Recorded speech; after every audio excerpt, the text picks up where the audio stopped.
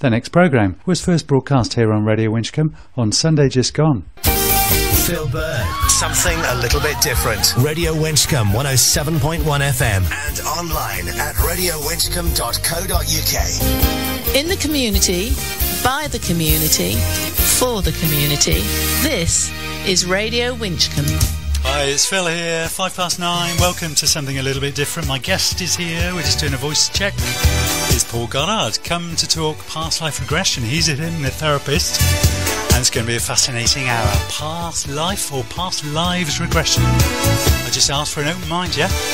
Let's kick things off with the average white band though.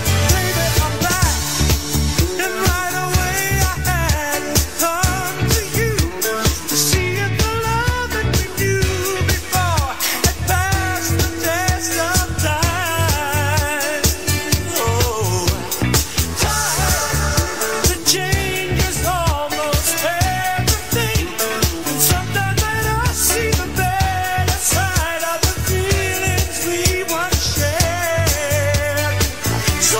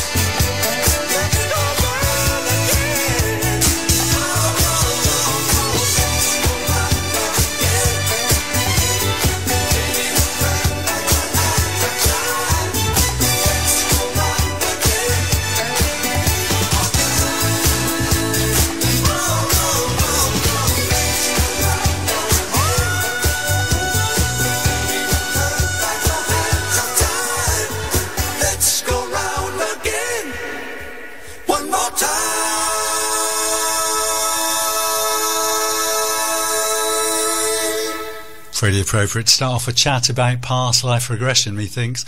The average white band starting off something a little bit different this week. Hiya, it's Phil here, and my guest in the studio here at Radio Winchcombe is Paul Goddard. Hi, Paul. Hello there, thank you for inviting me. How are you doing? I'm doing really good, yeah. I'm looking forward to our chat about all things past life, hypnotic reincarnation and that. And you're no stranger to radio studios, are you? I'm not, no, yeah. I used to do hospital radio, Stroud FM, Forest Radio, and all those different wonderful things. So yeah, I do like radio and Radio Gloucestershire recently as well. You were interviewed on BBC Gloucestershire, weren't you? Stopping Swearing, which was one of the more unusual clients I've had, but very fascinating. That was hypnosis. It was hypnosis, yes. So you are a clinical hypnotherapist. I am indeed, yes. Was that the first sort of therapy training you did? The very first was NLP, which I know you had a fascinating interview with somebody else the other week, which I listened to. Neuro-linguistic programming. That's it, yes, absolutely. And then from then I moved on to doing hypnotherapy, and it really got me interested because I liked helping people, but I've always had this fascination with the paranormal. I used to love watching that program Strange But True quite a few years ago now. I don't know if you remember it at all. And they would talk about reincarnation and past life regressions, and when I actually became a clinical hypnotherapist, it gave me a tool that I could actually investigate it myself and see whether what you saw on TV was as it actually was, or, you know, it made me make my own mind up about things. So it's really good. There's some stuff on YouTube about your paranormal work, isn't there? There is, yes. So, yeah, Ghosts of Gloucester. So if anyone also has an interest in the paranormal, you can go on my YouTube channel. If you put in Paul Goddard NLP in, you'll come across my YouTube channel, and there's 3 Ghosts of Gloucester. There's Cafe Rene, Poet's Wine Bar, which is now called a completely different bar, and Cafe Rene. So did capture some stuff, so make up your own mind if it's paranormal or not. And perhaps you'll do something on Prestbury, because that's meant to be one of the most haunted villages. Yes, so yeah, I think something coming for the future there, definitely. Yeah. So, NLP, hypnotherapy, and past life regression. What training did you have to do for PLR then? Past life regression, it was part of the hypnosis training, the hypnotherapy training I did, and that was a day of an intensive training, 4-day workshop. But then I wanted to learn more, and I did extra training on top. I'd done 2 extra trainings with Maria Wheatley, and she got trained by Dolores Cannon, who was a very well-known and well-respected past life regression therapist, and has written many books. So that would be something that you can check out if you wanted to. Also as well, I learned myself. As you develop, practice, learn your skills more, you get to find your own way and your own style and what works for you. And also as well, I always like watching other people's videos on YouTube and reading books. It just gives you that idea. I don't think you can ever not know enough. Why does somebody want to be regressed? I gather from the internet that half the world believes in reincarnation. That's correct, yes. Particularly what is interesting, if you go to places around the world, some of the stories about past life regression are actually front page. They're not like the and finally stories. They tend to be over here. But you get people that want to go for past life regressions. Some are just interest. Some just want to have an experience. So when somebody comes to us, say, do you want to have an experience? Which some people want to just see what it's like. Other people want to do their own research so they can find out if where they lived, whether the local church, the names, dates all match up.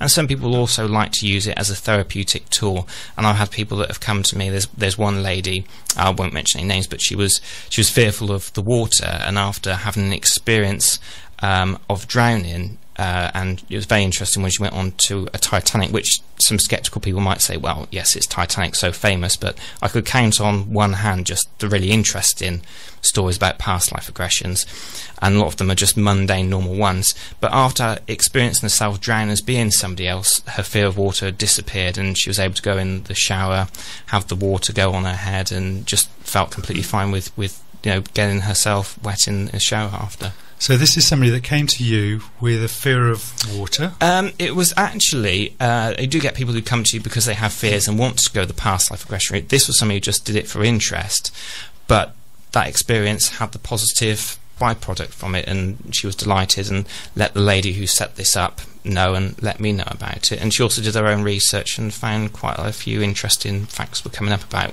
what she experienced during that regression. So what happened? She, under hypnosis, she went back to a supposed past life when she was on the Titanic, you see? Yeah, supposed past life. I mean, some people say it could be metaphors that people are using to help themselves. I accept that could be a possibility as well. But she went back and she was a man on the Titanic, and people tend to be able to be either male or female in a past life, and some people get a bit embarrassed about that. If you've got a bloke and they suddenly start saying, oh, I'm a woman, they kind of find that quite a shock. But they were in engine room 3, and they were obviously trying to get the water out and everything like that, and she witnessed herself as somebody else.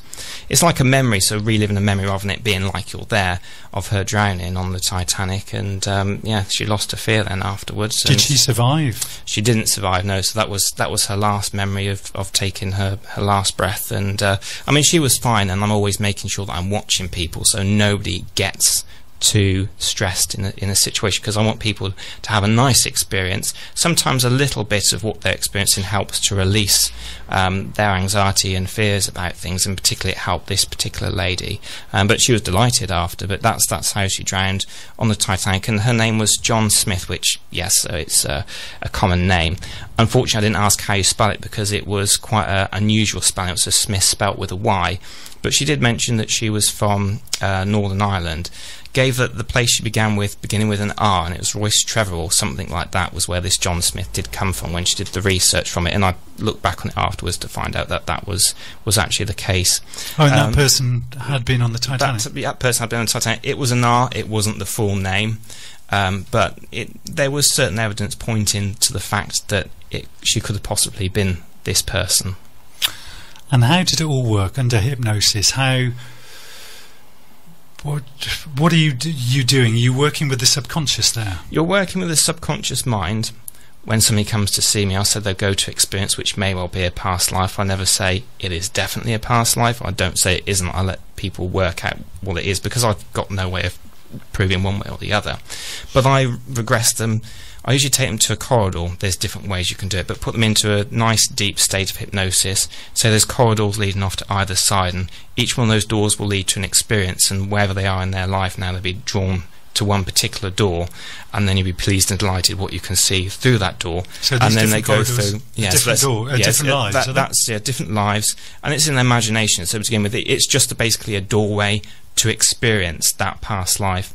I'm always very cautious when I take somebody through to a past life, that I say to them that, you just experience it, and don't worry, you can check it all out later.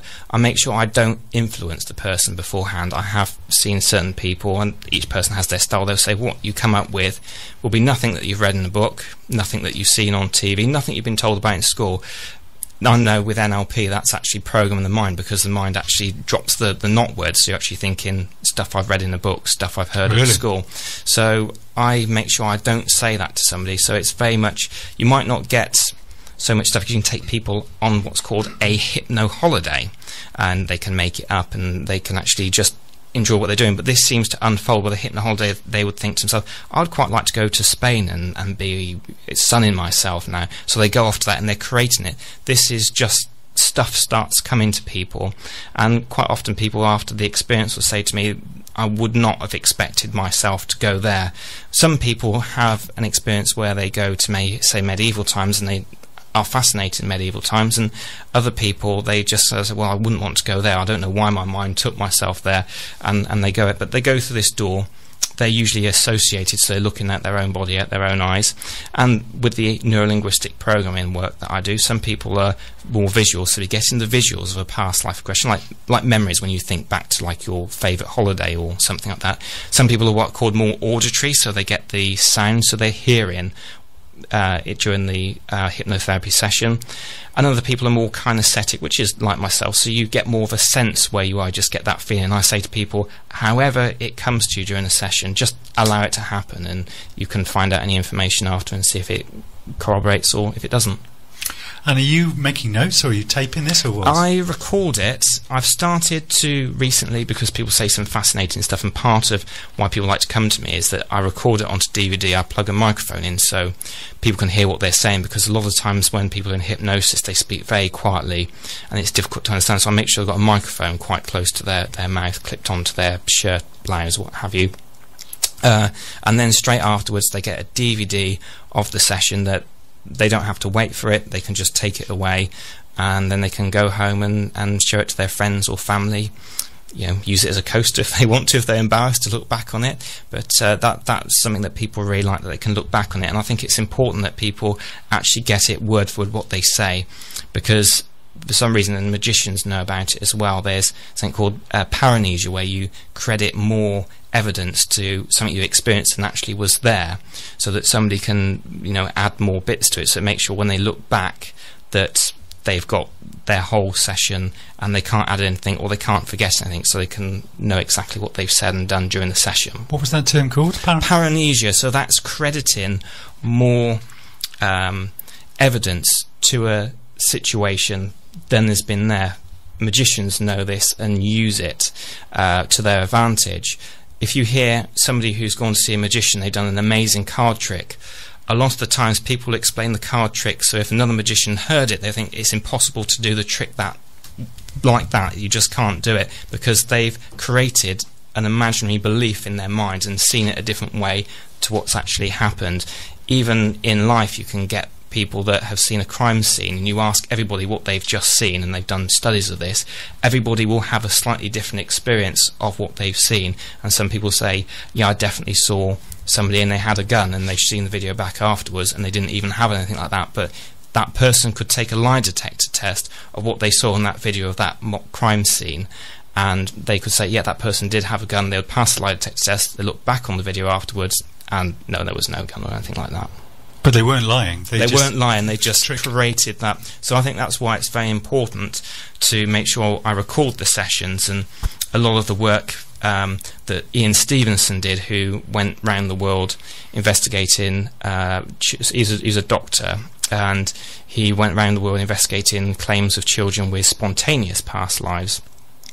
He would make sure he read word for word notes of what the children were saying, so he would make sure he'd interview the children first hand, because if he wasn't that specific about it, when he went to do his research afterwards, he could find that, you know, he might have added more to the situation.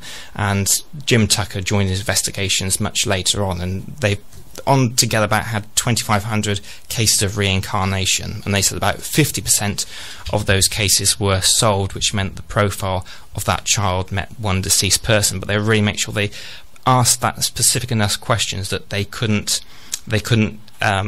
misjudge or make a mistake of who this deceased person could be that the child was saying. So that's what's called spontaneous past lives, where you might have had a child and they keep talking over and over again about another life they've had. They want to go to another village, another town, another city, another place altogether, and just absolutely swear blind, these small children, that they want to go back to their real mother. They sometimes get very upset, sometimes get very angry, sometimes get very confused where they are now. So I've known people who have had children, and they've said they've talked about their lives when they lived in Australia and there were chandeliers and they could see kangaroos out their window, and these are sorts of things that children shouldn't usually say at a very early age. So I think that it's important whenever you do any past life regression work or interviewing children with spontaneous past lives that you get that information down so that there's no mistake can be made at all. You're listening to Radio Winchcombe. It's Phil here on something a little bit different. I'm talking to Paul Goddard about past life regression. You were saying then about children. Do you find that, because often a child could be it could be confused, oh, that's just a precocious child, but there are times, you know, a 3-5-year-old come out with things that a child of that age shouldn't necessarily be talking about, shouldn't have the knowledge to come out with phrases like that. Does that happen up to a certain age in children? It tends to be around the age of 4, 5 or 6 when children say these spontaneous past life stories. However, they can move forward later in life. There was a TV documentary program on called The Ghost Inside My Child quite recently, and most of the children would be quite young, but some of them would be into their early teenage years. tended to be most children, by the time they got to their teenage years, the past lives or possible past life memories would start to fade away. But these sorts of things the children were saying when they've only seen programs like Teletubbies, etc., Sesame Street on the TV. There was one child who was particularly fearful of noises and bangs and loud sounds and would have problems with his throat, and this child would often point to his throat and he would refer to his throat as my shot. My shot? My shots, that's what he used to call it. And his parents just used to think he was pointing to it and calling it my shot because it really hurt. But his father was a doctor, and they thought this has got to be investigated. So they investigated what was going on with his throat, and they noticed that there was a cyst on his tonsils that could, well, or near his tonsils, so I should say, that could potentially turn cancerous later on in life. And he went in, they decided to have an operation. There were two parts of the operation, one part to remove the tonsils, and then at a later date the cyst was going to be removed at another operation. Now this child, was very young and just sort of at that stage where he was beginning to communicate and not really watching many things on TV. His mum came to see him as he was coming out of the anaesthetic and said this really interesting story. I remember he's only about 5 or 6 at this stage. He said, "My name was James. I was 18 years old in France. We were walking through the fields and their trees, and then suddenly there was desolation. I heard a shot come from behind me. It went through somebody else and hit me square in the back of the neck, and I felt my throat fill with blood." And as you can imagine, his mum was just, wow, what on earth are you talking about here? But what makes, for me, the story more interesting and more compelling is that afterwards they were going to take him in to go for the second part of the operation to remove the cyst after the tonsils had been removed. How old was this little boy? He was, again, this is the same, about 5 or 6 years old. The second part of the operation was going to remove this cyst, but they discovered that after him experiencing this and saying this, he was coming out of this anaesthetic, that this cyst had completely and utterly disappeared, and all the doctors were baffled by it. But it just goes to show that that's something in the past, it was a past life that was affecting him today. And as I like to say in my talk, how many times throughout our life has something happened in our past, in this life only, and affects us today? So I think that's an important metaphor to draw a conclusion from as well. Is it necessary to believe in reincarnation when we're talking about past life regression, or can we go back to earlier parts in this life? Is that part of the regression process? It is part of the regression. I would say about 95% of clients that come to me have at least got an open-mindedness about past life regression. A lot of them aren't usually hard-on skeptics, but I wouldn't say most of them definitely believe in it either. And I would say that most people do have a past life, if it's real or not, but they have a past life experience. Occasionally you've got the 5% that don't get anything, and anybody who does past life regressions will tell you there's a few people that won't get anything. And I remember having one lady, and I sort of hypnotised her, and she was very clear at things happening in this life, her life she was living now only. But when I tried to go back into the door, they were all blank, and I asked her to ask her subconscious mind if she's had any past lives before, and she replied to me no. And then I thought, great, what am I going to do for the next hour then? But I tend to find I like to give somebody an experience, so if I can't give them a past life, which is very, very rare, I will do something else, because usually some people like to have relaxation, or maybe then a bit of discomfort, or give them something nice so they feel they've got their money's worth out of the session, and everybody goes away feeling happy from what I've done with them anyway. Why do you think she gave you that response? Was it because she wasn't under? She hadn't been hypnotised? She was definitely under, and people have such, you can see by people, when you've got somebody in deep hypnosis, not all the time, but you tend to notice certain things, like you get like a rapid eye movement, so you'll see their eyelids fluttering. So that the shows, eyes become closed during hypnosis? Yeah, they're closed in hypnosis, and you look at their eyes and they're fluttering a little bit, so it's a little bit like when you go into that rapid eye movement sleep when you're in bed and you're dreaming. So I know she was having that. It could possibly be that, one, if it is such a thing as reincarnation, she hadn't been reincarnated before, or two, if it's the metaphor coming up, your subconscious mind coming up with metaphors to help you, her mind wouldn't go that far. It wasn't something that she could accept a past life experience. But if you speak to every single person, there will be just a handful, not very often, but where it's difficult to get somebody to a past life, but they're incredibly rare. It's just about 9:30. It is something a little bit different. It's Phil here on Radio Winchcombe. I'm talking to Paul Goddard. He's a clinical hypnotherapist. We're talking about past life regression. How are you finding it? It's quite a fascinating subject. Let's break for a piece of music and then we'll come back and chat more about some typical past life regressions. Why people often want to be regressed. Is it because of a condition, an illness or something? We heard about that little boy then with the cyst on his throat. I'm sure there are many other stories like that. We'll chat more to Paul in a moment after a track which I've specially selected. I don't like to be too predictable, but this, if you listen to the lyrics here, was written in 1937. You know, it's not something new, this past life regression.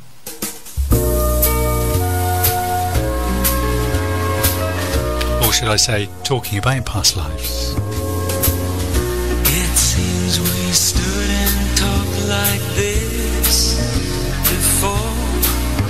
We looked at each other in the same way then, but I can't remember where or when. The clothes you're wearing are the clothes you wore. The smile that you were smiling, you were smiling then, but I can't remember where or when. Some things that happen for the first time seem to be happening again, and you know it. And so it seems that we have met before and laughed before and loved before, but baby, who knows where or when.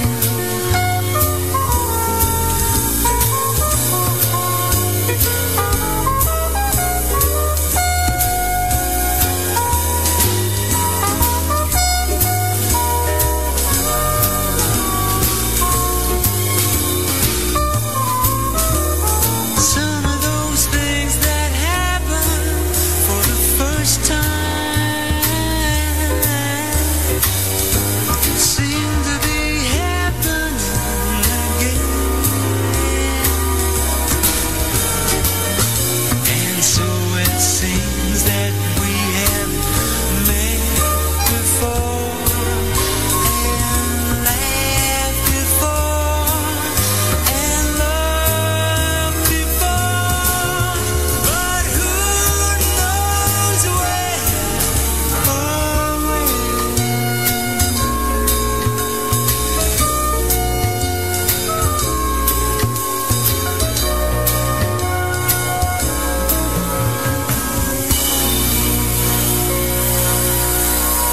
Unmistakable. George Michael, and the track recorded by a whole host of people, and I went through a lot of those recordings last night and I plumbed for George's. I thought it was really clear, the words where or when. It is Radio Winchcombe. It's something a little bit different.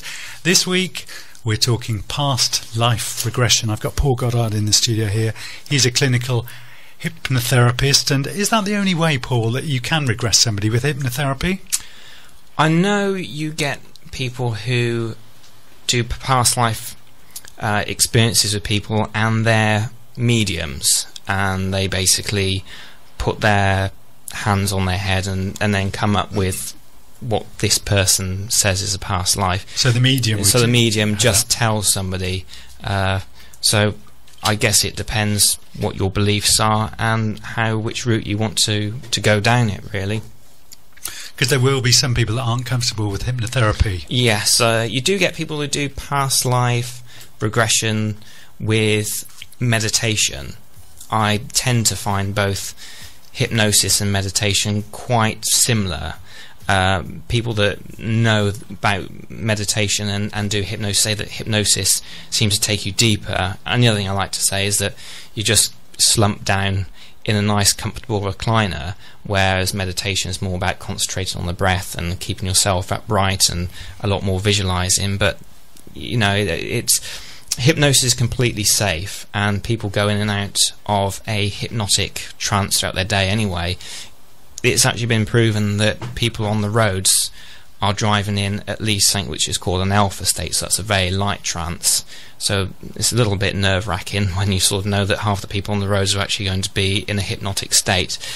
But that's what people call when they go on automatic pilot. They're just going off into daily journey. It's just daily journey, and hypnosis is nothing more frightening really than drifting off into sleep. It's that state you get into when you're just about to drift off to sleep, but you're not quite awake either, or vice versa. When you're coming round, you're not fully awake, but you're sort of drifting. But who's in control?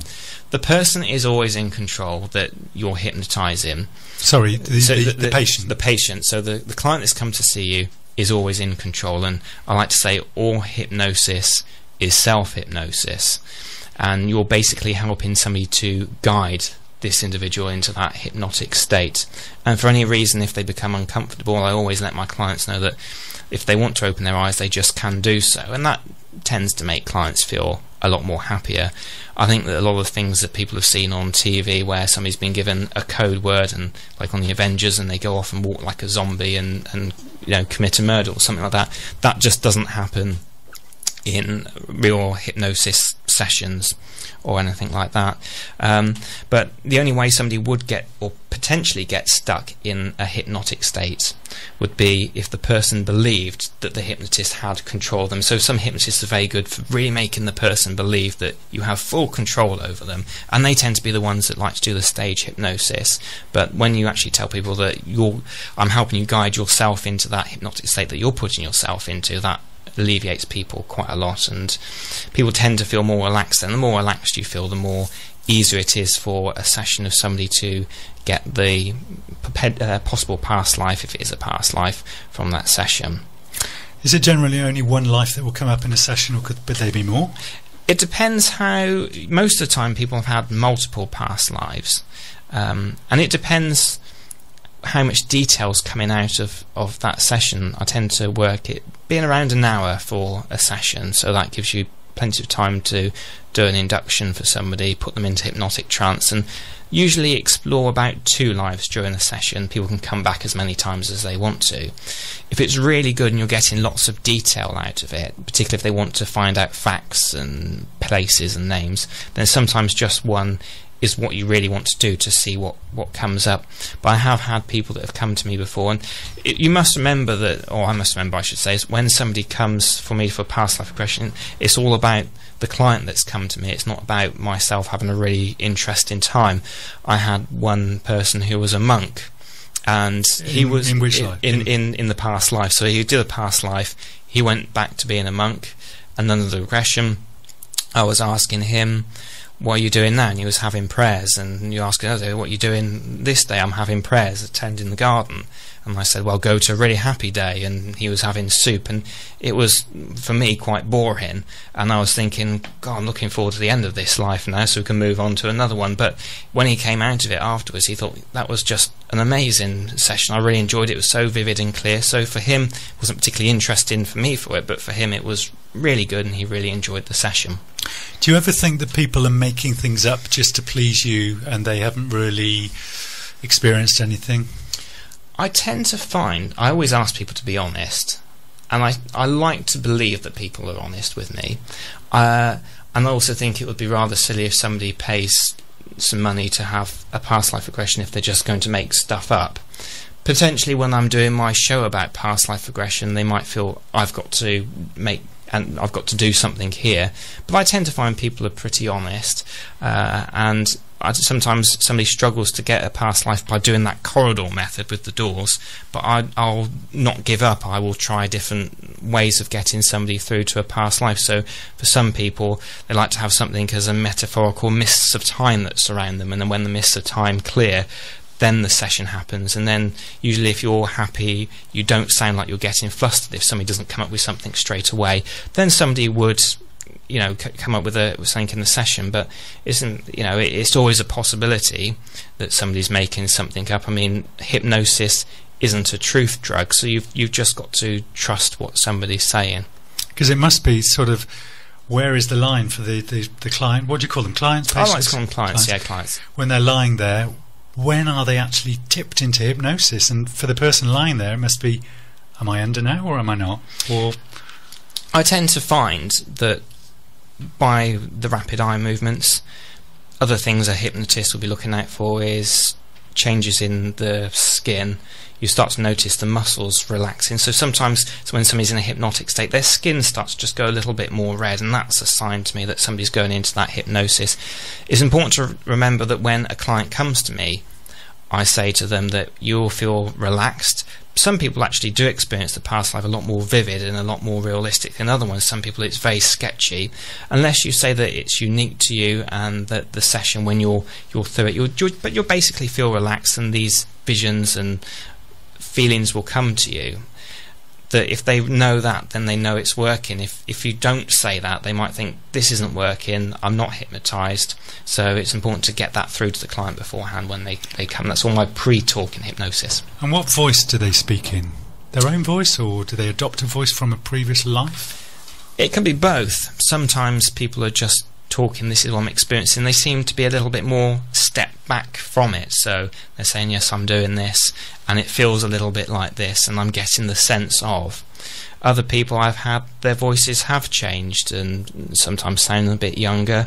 One lady I had a session with, her voice suddenly became quite, because she was from Yorkshire, it suddenly became that very Yorkshire type sounding thing, and you know, instead of like I you know, about mice, it would be like there were mouse here, and just things like that people start to change. And another thing that I find quite interesting during the session, I mean, people do know this, but it just would have to think rather than it just coming out naturally, and people seem to flow out with these things naturally. They will sort of talk about if they were shopping, they will say if they've gone back quite a few years, not just recently, but say 1800s or something like that, they'll talk about dropping their basket whilst they're shopping, so they'll drop in their bag, and just little phrases and things that people, instead of their bag they say basket. There's just little phrases and things that people tend to change across the gender as well. If somebody said I was a woman in this life, does their voice change to be sort of not really? No, it's maybe a bit more lighter. But if somebody's a man, they don't suddenly sound like a woman, but just maybe a little bit more of a relaxed, softer edge to their voice. But then again, you also get some people who just sound exactly the same. Yeah, I've read some material on this. I've seen Chris Lee at the Mind, Body, Spirit Festival in Cheltenham. I just saw his stand there. He's a Canadian guy, I think, isn't he? And I've read Brian Weiss's Many Lives, Many Masters, which is quite a fascinating book. But he started out by, he wasn't working with past life regression, I don't think. He was doing some other therapy with them, and then this patient actually gave him some information during this, and that's how his work came about. I don't know whether you're familiar with his work. I believe during these, I do know a bit about his work. I believe the session you had with the person who did the neuro-linguistic programming, he was talking about timeline, and usually you go back to a time in somebody's life when they had a traumatic event, and you get them to, through NLP techniques, view it in a different way and have more resources than they had during the time. And I've had people that have come to see me and I've done that, and they've just gone through and done a past life. So when you do this sort of work, just expect the unexpected and don't just dismiss it. So if you're an NLP practitioner, master practitioner, you do timeline work, something they go through to a past life, if it's not your belief, just go with it anyway, because you can get some incredible healing work, and usually people can make themselves feel a lot more happier and confident after, and there's usually always after past life regression a genuine improvement in somebody's mental state after. The people that come to you, where do they generally regress back to? 100 or 200 years, or have you got people going back to BC and things like this? I've had people going way, way back to Roman times. I've had people that go back to hunter-gatherers. I've had people that have a more recent past lives.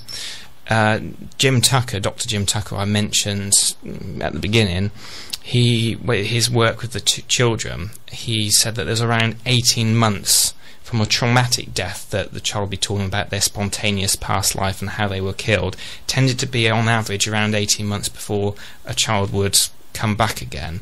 And he said that usually with children talking about past lives, they need to have a quite traumatic event happening to actually be able to help them to remember it without being put into a hypnotic state or anything like this young boy under the anaesthetic. Like this young boy under the anaesthetic.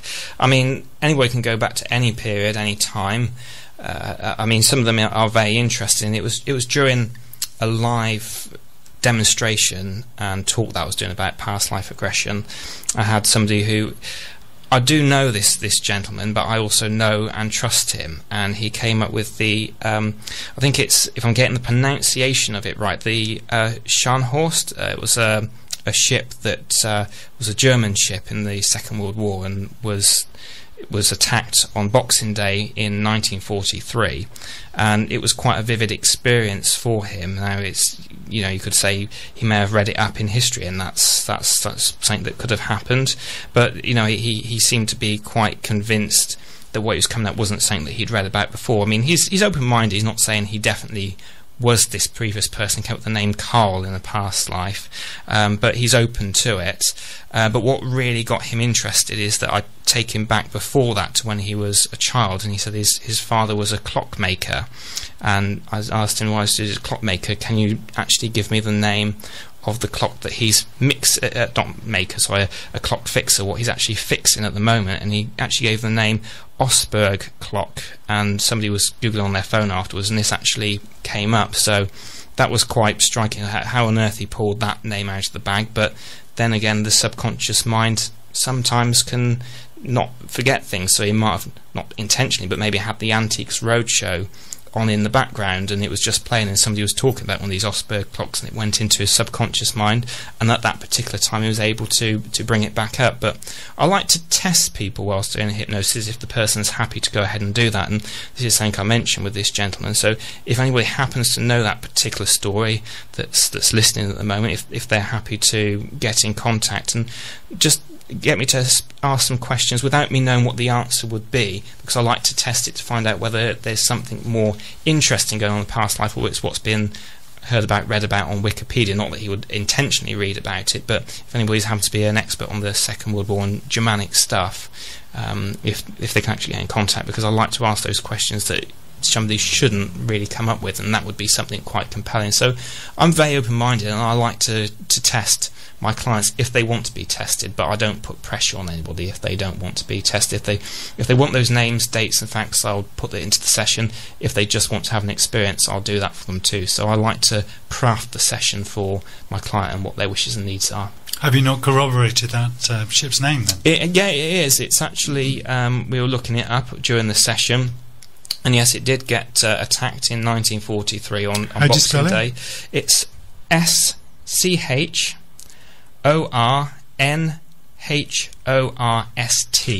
Scharnhorst, I think. Yeah. That sounds like. So yeah, so Scharnhorst, that's the name of it. So if anybody does know of that story, I'd be really interested to hear from them, because that's something we've agreed that we would do, is to test to see whether this was something that could have possibly just been picked up by history lessons, or whether it was something that possibly really did happen. So I would love that. We'll give out your details, Paul, at the end. Thank you. Yeah, and the programme will be available on Listen Again, so yes, if anybody's got to rush out or something, they can still get the details. People often present because they've got a problem, say with a phobia, claustrophobia. I've read things about this. Claustrophobia, they've gone back to a past life in regression and found they've been buried alive or something like that. It sounds horrific. Have you ever had instances like this? You know, and people at the end of the session have said, I'm more comfortable with enclosed spaces, or whatever the phobia was? Definitely the lady with the Titanic you heard about earlier, but I've had a lot of people that have problems in the way they interact and way they talk to people, and maybe being too generous with money. I don't want to mention too much without saying what's actually happened to the client, but they tend to, when they've had a past life, they will say to me afterwards, I can see that now in what I do in my life, and that makes me realise why I act in this way. So, yep, it could have been a past life, or it could have been just that story which was being mentioned by their subconscious mind to help them to move them forward from that stuck state they are now. And on the Radio Winchcombe Facebook page, I put, the fact that we were doing this chat here on something a little bit different. I put that, I didn't know which image to use for past life regression, and I used the signposts of past, present and future, because past lives can affect the present, or because of what's going on in the present can mean that somebody's coming for past life, and then it will take them forward into the future in a better state, hopefully. Absolutely. When I do my talks, I always make sure that I get the point in the end that if you believe in reincarnation or if you don't, the main thing is to make sure you make this life a good one. And I like to read this out towards the end of my talks, and if I could do so now, that would be really good. This is an extract I'll read out. It's from Convoluted Universe by Dolores Cannon, and this is a client that she had called Dan. So she asked him, at the end of his life, what are you doing now, and what do you see? Dan responds, I'm just in bed, dying alone, and the secrets are dying with me. There's no way for people to use what I have, because I haven't shown them anything, or I haven't taught anybody. It's just me alone, and that's it. I have my eyes closed. What's the matter with you when you die? I'm just old, and I get a feeling of regret and loneliness and just complete sorrow. I'm looking at my face right now, and there are a few tears in my eyes, and they just close, and I look like I don't know what's happening. I could have done better. What do you mean by complete sorrow? Like the whole thing was a waste, like your whole being says you should have done that better, or I wish that wasn't the way it was, and you have that sorrow well up inside you. And that's what I can see in my eyes as I see them close. I then took him to Beyond the Death Experience and had him look back over his entire life to see what the lesson was. To do something, to make the most of any situation you create. People are going to be what they're going to be, so you can take responsibility for yourself, or you can never do anything. And that gets you nowhere, which is worse. Not accomplishing anything when you know you can. I think that's pretty relevant in my life now. Everybody's got to do what they've got to do, and you can be defeated by it and never do anything. If you're going to look at every single flaw that you have, you've still got that input to make, that help to give, and it's worse if you don't even do anything and don't even try.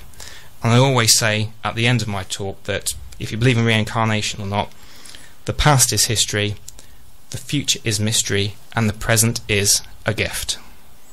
So where do you tend to do your talks, Paul? I'm talking to Paul Goddard about past life regression here on Radio Winchcombe. Well, I've actually got a workshop for 4 hours this coming Saturday at the Fox and Elm pub. It's Where's on my that? Facebook page. It's in Gloucester. Always helps to mention where it is. Fox- So it's Fox and Elms pub in Gloucester. If you go onto my Facebook page, Paul Goddard NLP and Hypnotherapy, or even if you just look me up on Facebook, Paul Goddard, you will see an invite that the person who's putting on this event has put on, and if you send them a message or click go in, then I'm sure he'll be delighted to see you, and I'll certainly be delighted to see you at the event. So that's a talk about past life regression. It's a talk about past life. It's more of a workshop, and I've also set it up for people that are a little bit more resistant and maybe find that visualising is a little bit more difficult for them, because I get people say, I can't visualise, I'll just close my eyes and all I get is blank. If you remember what your fridge looks like, if you can know what it's like when you open the door and where all the shelves are and where you put your milk, where you put maybe water, where you put your salad bits, then you can visualise. Otherwise we'll get to the fridge every single time thinking, what on earth's this thing here for? So you can visualise, but it's just making it so it's a little bit more clearer. So I'll be doing various techniques as well to help with that visualising, and also as well doing something towards the end where somebody will become the hypnotist, and I help guide somebody else through a past life, but I'll do it in a very safe way that I will be able to step over if anything goes wrong at any point. Well, I shouldn't say wrong, if they get in difficulty and want me. So that's this coming Saturday. That's this coming Saturday. Fox and Elms. Fox and Elms pub. What part of Gloucester is that? It's Stroud Road area. Okay. So they can find details, Paul Goddard, NLP and Hypnotherapy on Facebook. Oh, yeah. And what if somebody wanted a private session with you, Paul? Private session, you can send me a message, Paul at paulgoddardnlp.co.uk. Or I'm writing that down, Paul at paulgoddardnlp.co.uk. Best way to get hold of me is on the landline, which is 01452 525050. 5250. I'll say again, 01452 525050. And if you go to and just search me on Google, Paul Goddard NLP or Paul Goddard Gloucester, you'll come across my website, and you should see my logo and my happy smiling face on my website. Good. Thank you, Paul. Time's beaten us, I'm sorry. We're heading up to the news here on Radio Winchcombe in just a moment. But thank you for taking the time to come and share with us this fascinating subject, past life regression. If you believe or not at home, I'm sure you found it a fascinating time, whether you believe in reincarnation or not. Next week on the show, we're talking green funerals. Sorry, it's all about death, but there you go. I was dancing when I was 12. I was dancing when I was 12. I was dancing when I was out. I was dancing when I was out. I danced myself right out the womb. I danced myself right out the womb. Is it strange to dance so soon? I dance myself right out the room. I was dancing when I was 8. I was dancing when I was 8. Is it strange to dance so late? Is it strange to dance so late?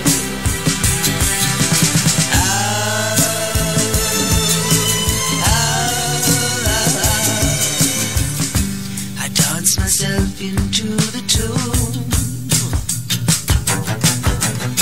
I dance myself into the tomb. Is it strange to dance so soon? Dance myself into the tomb. Is it wrong to understand the fear that dwells inside a man? What's it like to be alone? I liken it to a balloon.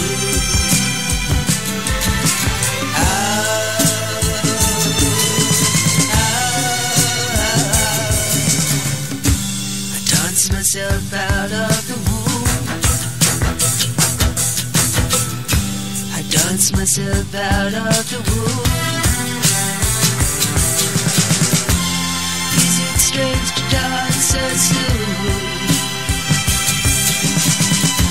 I dance myself into the tomb, and then again once more. I dance myself out of the womb. Myself out of the womb. Is it strange to dance so soon? I dance myself out of the womb.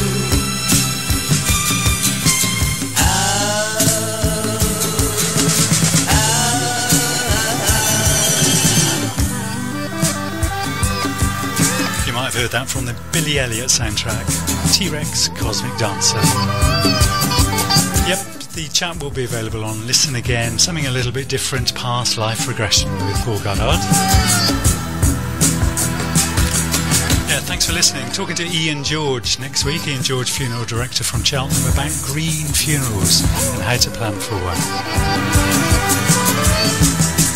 You know, a natural funeral, that's what I mean. The show is recorded next week. I'm away for a couple of weeks, but I'll still be here on Radio Winchcombe Sunday evening and Tuesday morning. Take care of yourself and I'll catch you soon. After the news Sunday, it's Chris Martin with his magical musical mystery tour. Tuesday, it's Bob Preston with 10 Bob's Worth.